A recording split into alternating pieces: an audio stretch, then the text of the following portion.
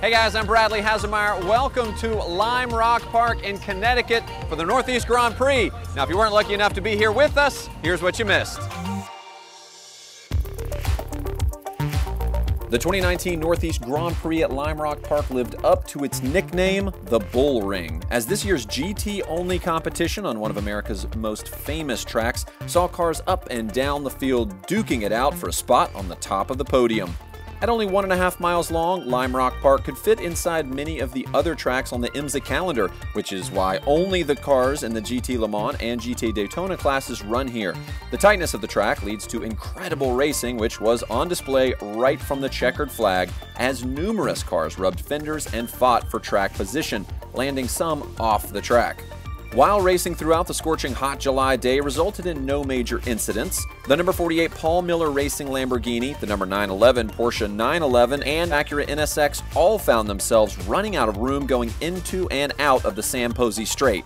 The battle in GT Le Mans was intense throughout the afternoon between the number 67 Chip Ganassi Ford GT of Ryan Briscoe and Richard Westbrook and the number 912 Porsche 911 of Lawrence Van Thor and Earl Bamber, who rubbed fenders and did whatever they could to maintain track position.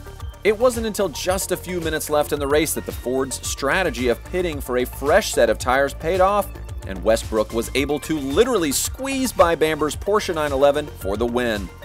The 912 ended up coming in second, extending its championship lead ahead of last year's winners Joey Hand and Dirk Mueller in the number 66 Ford GT. But the most exciting finish was in GT Daytona. Mario Farnbacher and Trent Hinman have been dominant this year in their number 86 Meyershank Racing Acura NSX. And Lime Rock Park was no different, as the two drivers managed to keep their car in the front of the field for most of the race.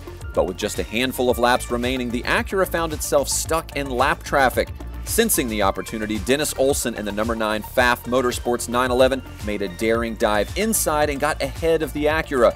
But it wasn't over yet. Olsen punctured a tire in his 911 with just one lap remaining, and Hindman in the Acura managed to close the gap going into the final turn. With a tire going down, Olsen brought his car to the line a mere 100th of a second ahead of Hindman.